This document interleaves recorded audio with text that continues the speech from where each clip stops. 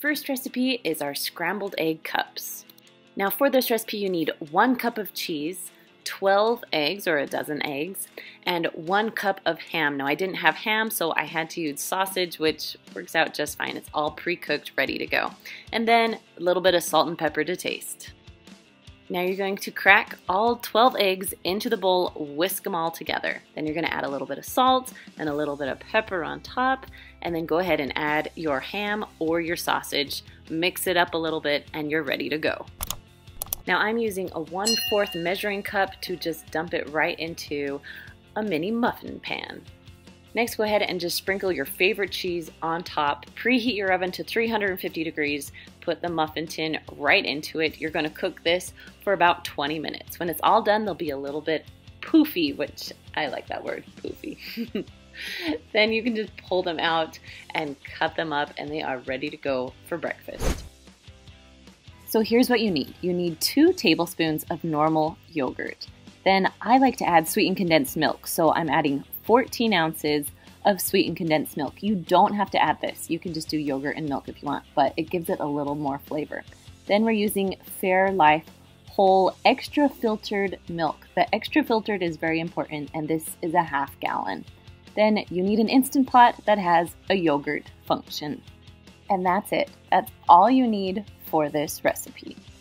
So first I'm going to pour a little bit of milk in, maybe about a 1/2 cup of milk, and then I'm going to put my sweetened condensed milk right on top of it. Now you want to get a whisk and you want to mix this in really well. It's really thick, so the better you whisk, the better it will be.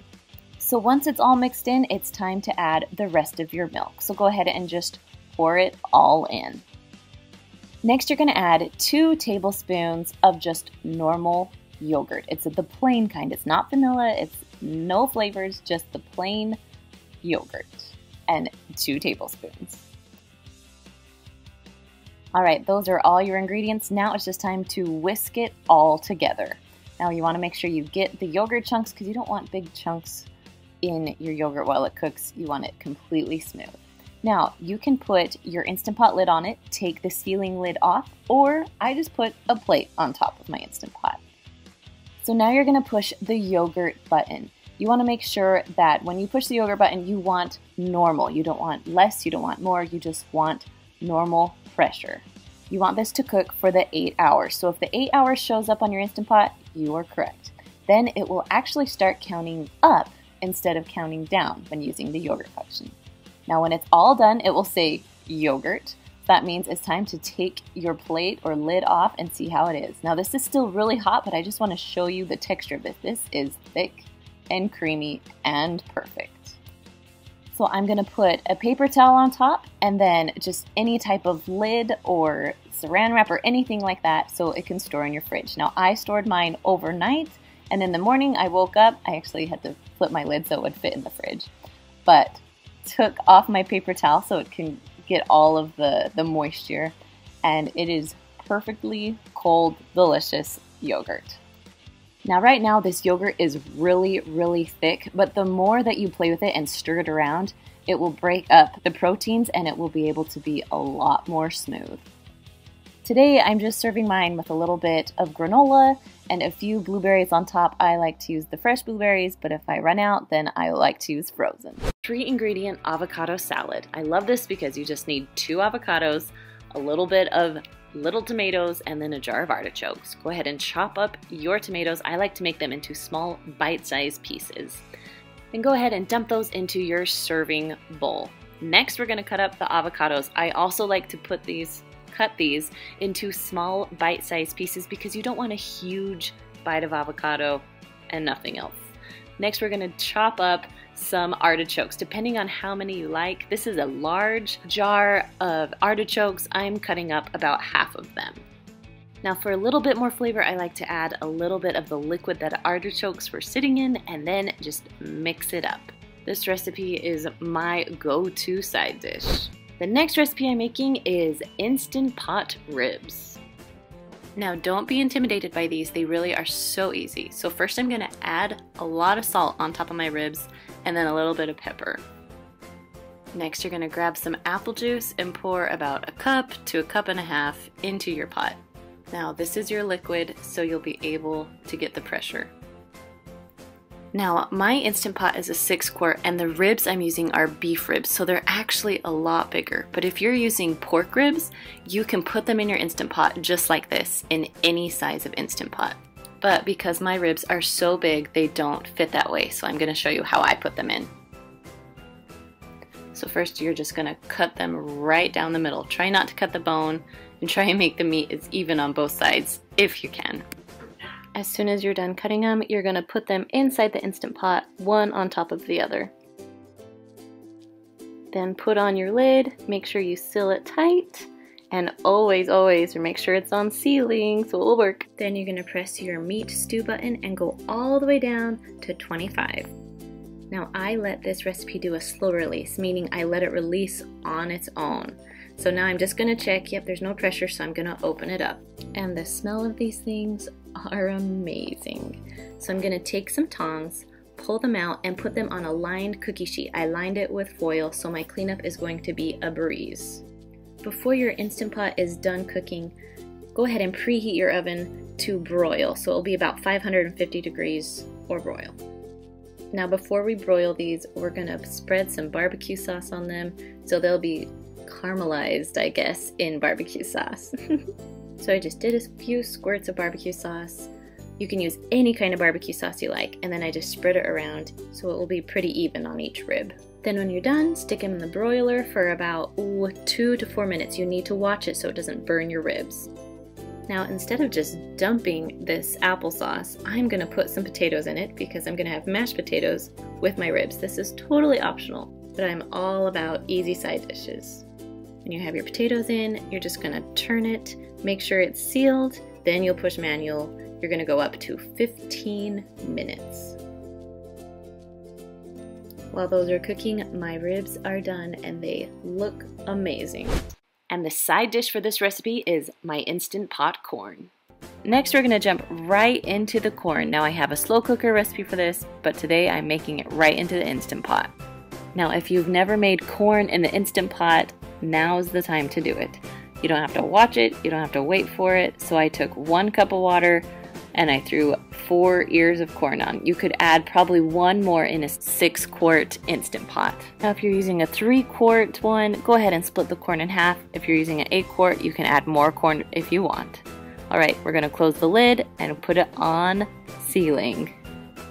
And now for my favorite part, because it really doesn't take a lot of time, I'm going to push manual and go all the way down to 5 minutes. Now once it's done, I do a quick release so I can eat my corn faster. But if you do need to wait a little bit, it is fine just to sit in the Instant Pot until dinner is ready.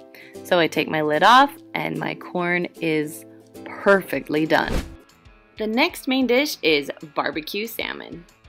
You're first going to start by lining a pan or cookie sheet with foil. It makes it a whole lot easier to clean up. Then you're going to add your salmon onto the foil, skin side down. Add a little bit of salt and pepper onto your salmon and let it sit there for about 10 minutes or so. Next, you're going to pour on your favorite barbecue sauce. Then make sure you spread it around so it's covering the salmon pretty evenly. Now you're going to take your salmon, make sure your oven is preheated to 400 degrees, and you're going to cook it for about 20 to 30 minutes depending on how thick your salmon is. When it's done, it will smell amazing and the barbecue sauce will be like a delicious glaze on top. Now just a quick note, I would suggest getting fresh salmon from the deli, not frozen. Frozen just does not taste very good. I'll just be honest with you. Now the side dish to go along with the salmon is our honey roasted carrots. You're going to need some olive oil, carrots obviously, a little bit of salt and pepper, and some honey. Now I love to use these bagged carrots because I usually mix everything in this bag, but my 3-year-old got to it first and got a little hole, so now I'm going to mix it all together in a Ziploc bag for you. Next you're going to pour about 3 tablespoons of olive oil onto your carrots. Go ahead and zip up the bag with a little bit of air, but not a ton of air, and you're going to mix that olive oil around so it will cover every single carrot. Then go ahead and dump your carrots onto a cookie sheet.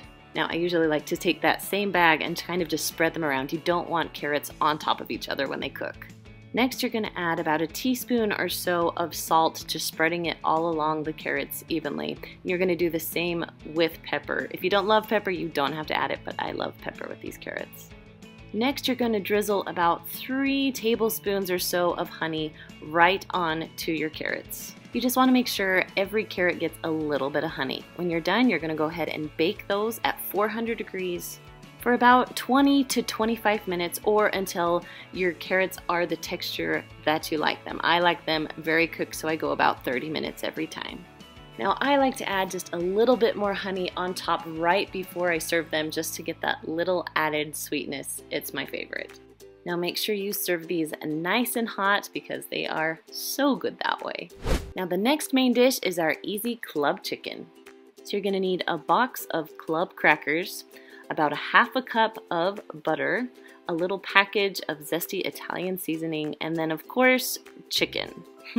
You're first going to take your butter and microwave it in a microwave safe dish until it's completely melted. While that's melting, go ahead and crush up your crackers into little tiny crumbs. You will want about 1.5 cups of those. Next, we're going to add our Italian seasoning dressing packet right on top of the crumbs. And just mix those all together until it's well combined. So now that the butter is melted, you're going to put your chicken into the butter, kind of, make sure the butter is all around the chicken, and then put the chicken into, of course, the seasoning, the crumbs, and the Italian seasoning. Make sure it's all covered, ready to go, and then you can place that right onto the cookie sheet. Then you're just going to continue those steps until all of the chicken is gone and you've used all the breadcrumbs and the butter. If you need a little bit more butter, go ahead and melt some more. All right, now it's time to cook. You're going to preheat your oven to 375 degrees. We're going to cook it for about 45 minutes to an hour, depending on how thick your chicken breasts are. Now halfway through, you can flip those over. It's totally up to you. And there you have it, easy club chicken. Now to go with this recipe is our 3-ingredient Parmesan rolls. For this recipe, you need 12 frozen dinner rolls, a half a cup of butter, I like salted butter, and then 1 cup of Parmesan cheese.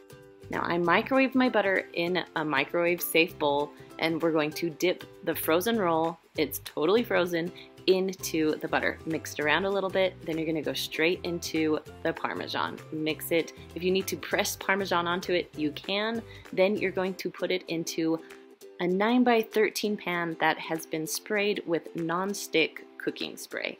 Now you're just going to continue this step until all 12 rolls are onto your pan.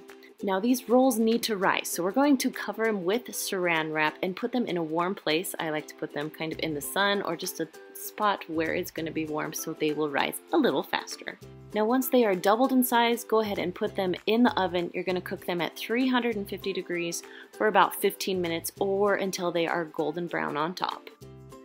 I like to serve this with just a little bit of butter, and it's the perfect side dish. Now the next main dish is our 3-ingredient chicken tacos. So you just need a taco seasoning packet, a frozen package of chicken, and then also your favorite salsa. I'm going to cook it in my Instant Pot today, so we're going to put the chicken into the bottom of the Instant Pot. Now these are tenderloin, so they're a little bit smaller. You can use chicken breasts if you want to. I'm putting about 6 or 7 in there because we have to feed a family of 6. Now on top of the chicken, you're going to add your taco seasoning packet. Just dump it right on top. And then you're going to pour on your salsa. I'm using the whole jar of salsa just because I like it that way. Now because it is the Instant Pot, I'm going to add a little bit, about 1/4 cup of water, so it will pressurize. Next, go ahead and put your lid on the Instant Pot. Make sure that little knob is turned to sealing, not venting. Then go ahead and push the manual or pressure cook button, depending on what you have. And because they're pretty small, I'm just going to cook this for 20 minutes with my frozen chicken. Now when it's all done cooking, I turned my little knob to venting and let out all the pressure so the lid will come off nice and easy. Now I pulled out my chicken just to shred it up just a little bit easier. You can leave it in the Instant Pot and shred it from there, but yeah, whatever works for you. Then all you do is put it on some tortillas or salad, add your favorite toppings. I'm gonna add just a little bit of cheese on top. Then I'm just gonna roll it up and serve it nice and hot. The side dish to go with this recipe is our cauliflower Spanish rice. So all you need is a jar of your favorite salsa, some ground chicken or turkey depending on what you like, and then also some riced cauliflower. I like to get the frozen kind. Now you're going to start by putting your turkey or chicken into a skillet and you're going to cook it up. Now if you've never heard me talk about the chop stir, this is one of my most favorite kitchen items. I'll put a link in the description for you. It is amazing. Now once your meat has started to brown just a little bit, you can go ahead and add your cauliflower rice onto it. It's still frozen. I am just cooking it just from frozen, just like this. Then mix it around until your meat is all the way cooked and your cauliflower rice is nice and soft. Once everything is cooked, it's now time to add the salsa. So I'm adding 1 jar, about 16 ounces of just your favorite salsa. Then just mix that in until everything is nice and well combined. And that is all there is to it. One of my most simplest recipes, but also one of my favorites. The next recipe is sweet and tangy meatballs. You can make this in your Instant Pot or slow cooker. We're going to do the Instant Pot today. So you're going to take a package of frozen meatballs and pour it into the bottom of your Instant Pot. Next, you're going to add a can of chili sauce and about a half a jar of your favorite grape jelly. That's all there is to this. Now I am going to pour a little bit of water in my chili sauce and get the sides just to give it a little more liquid and to get the sides of the chili sauce. Go ahead and put your lid on, make sure the little knob is turned to sealing. Then you're going to push the pressure cook button and meatballs only cook for 7 minutes. Once it beeps, you can just walk away. Now once it's done, you can turn the knob or press the knob to venting so you can release your lid safely once all the pressure is out. Now my husband loves to eat these over rice, but my kids love to eat them just with a toothpick. Now the side dish to this recipe is Parmesan corn. For this recipe, you need a package of ranch dressing, a half a cup of Parmesan, shredded Parmesan, 2 tablespoons of butter, and then 3 cups of either frozen corn or fresh corn. Now to make my life a little easier, I am using frozen corn today, so I'm just going to add 3 cups into a microwave-safe bowl. Now my packaging said to add a little bit of water and microwave it for about 5 minutes until the corn is cooked through. So do what the package tells you to do. Next, you're going to add your 2 tablespoons of butter. Now if you have a little bit of water left over, go ahead and dump that out before you mix in your butter. Now once your butter is melted, we're going to let it sit for a few minutes just to cool down. Then we're going to add 1 tablespoon of your ranch dressing and then add the Parmesan. Now if it's really hot, your Parmesan's going to stick together, so that's why it's important to let your corn cool just a little bit before you start mixing in all the rest of the ingredients. I'm telling you, once you have this corn, you won't go back to just plain corn ever again. Now our next main dish is our avocado chicken salad. Now I use some bakery rolls, a little bit of salt and pepper, avocados, and then a rotisserie chicken. First, you're going to slice your avocados into cubes or small pieces just to make it easier to blend it up. So small pieces is a must when you're making this. Then you're going to add a little bit of salt and a little bit of pepper. You can kind of taste test, see how you like it. You can always add more later if you need more.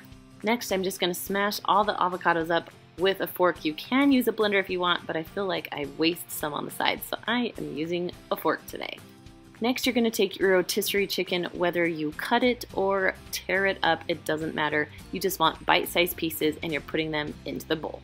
Once you have about a cup to a cup and a half of chicken, go ahead and mix your chicken and avocados together. Now the thing that makes this recipe even more amazing is serving it on delicious bakery buns. This is one of my most favorite go-to recipes when I have not a lot of food in the kitchen. This is what we make. Now the side dish to this recipe is baked zucchini fries. So for this recipe you need some small crumbled Parmesan cheese, 2 eggs, 3 zucchinis, and then some Italian panko breadcrumbs. Now you want to cut up your zucchini so they're about the size of normal fries. Now if you have foil, you want to line a cookie sheet with foil. It will make your cleanup so much better. So now I need 2 containers for my mixture. So I'm using cake pans. We're going to put 2 eggs in one, mix it up really good. And in the other pan, we're going to add about a half a cup of the panko crumbs and then about 1/4 a cup of the Parmesan. Then just mix that up until it's well combined. Now it's time to put it all together. So I have my zucchini all cut up, ready to go. So you're going to take a few pieces, I did a few pieces at one time, and just kind of mix them around in the egg mixture. Then you're just going to put it right over into the crumbs, the panko crumbs. Breadcrumbs, yeah, that's what it's called. The panko and Parmesan, and then just put it right onto your cookie sheet. Then just do the same thing with all of the zucchini. And when you are all done, it is time to bake. So we are going to preheat the oven to 425 degrees. We are going to cook these for about 10 to 12 minutes until they are nice and baked. After the 10 to 12 minutes, go ahead and open it up. You're going to flip over the fries as carefully as possible, not to burn yourself, please. And then you're going to close the oven and we're going to cook them for about another 10 to 12 minutes. Then when they are all the way done, just pull them out. They should be nice and browned and they're kind of crispy, just like fries. Your kids won't even know that these are zucchini. The next recipe is our man-catching chicken, which is so funny, but you're gonna need some chicken. You're gonna need 3/4 cup of maple syrup, a 1/2 cup of Dijon mustard, and about a tablespoon of red wine vinegar. Now you're gonna make the sauce first, so you want about 1/2 cup of Dijon mustard. I highly suggest Dijon and not just plain yellow mustard. It just gives it a better taste. The next ingredient is maple syrup. So you're gonna use 3/4 cup of maple syrup and just put it right on top of your mustard. Then you just need about 1 tablespoon of your red wine vinegar. Whisk that all together until it's well combined, and then we are ready to put it on the chicken. I took a 9x13 pan and just lined up my chicken. Then I just poured on my delicious mixture. Go ahead and preheat your oven to 425 degrees. Now because my chicken is thick, I'm gonna cook about 15 minutes, then flip it over and cook another 15 minutes. If you have thick chicken, I would cook it for 20 minutes and then flip it for another 20 minutes. Now once your chicken is all the way done, go ahead and pull it out. Now after I plate the chicken, I also like to pour a little bit of the sauce on top. Now the perfect side dish for this recipe is Instant Pot green beans. Alright, next recipe, we're going to make some beans. So I have 2 tablespoons of butter, 1 cup of water, 1 pound of green beans, and then on top of the green beans, I'm gonna add just a little bit, like a teaspoon of garlic. And go ahead and put your lid on, make sure it's all the way tight. You're gonna turn it again to sealing so it will pressurize, and you're gonna go all the way down to 5 minutes. Now I cook mine for 5 and they're really well done. You can even do 2 minutes and they'll still be good. Now when it shows the L, that means that the timer is done and you're ready to let the steam out. So that's called a quick release. So I turn the little knob. Once all the pressure is out, my lid will come off and my beans are ready to go. So all I have to do is mix them around a little bit. Now one of my favorite things is when the garlic pressurizes, it kind of pressurizes the garlic flavor into all of the beans. It's one of my most favorite things to make. So these beans are done and we are all ready to serve. So I like to serve them in just a serving dish, individual bowls, however you like to do it. Next recipe is our pepperoni pizza rolls. Now all you're gonna need is mozzarella cheese, some pizza crust, and some pizza sauce. I'm gonna start by rolling out my dough and spreading it out a little bit because we need to make rolls here. So we need to spread it out pretty thin so it will cook evenly. Now just to give it a little bit more flavor, I'm adding a little bit of garlic salt and just a little bit of Italian seasoning on top of the pizza crust. Next I'm gonna add about 1 cup to 1.5 cups of mozzarella cheese. Then you wanna make sure that you spread the cheese all around pretty evenly. Okay, now it's time to make our pizza rolls, so we have to carefully roll the dough with the cheese inside of it. Now, there are ends here. I'm gonna cut off both ends, but I am still gonna use those because they will work just fine. Okay, next you're gonna cut about 1-inch pieces or rolls and then just carefully place them on a cookie sheet. I would also suggest spraying your cookie sheet with cooking spray just so they will come off a little easier. Now, once you're all done making them, go ahead and take the pan. You're gonna cook it in your oven at 425 degrees for about 10 to 12 minutes. Now, when they're all done, they should be nice and golden brown on top. And the best part is just dipping them in your favorite marinara sauce. Now, the perfect side dish for this is our simple green salad. So all you need is some chopped romaine salad, a really good poppy seed dressing, I love Panera's, and then just a can of mandarin oranges. Now I like to make this with individual servings, so I added my salad, added some dressing, and then on top you're just going to add a little bit of mandarin oranges. I love that you can throw it together in literally a matter of minutes.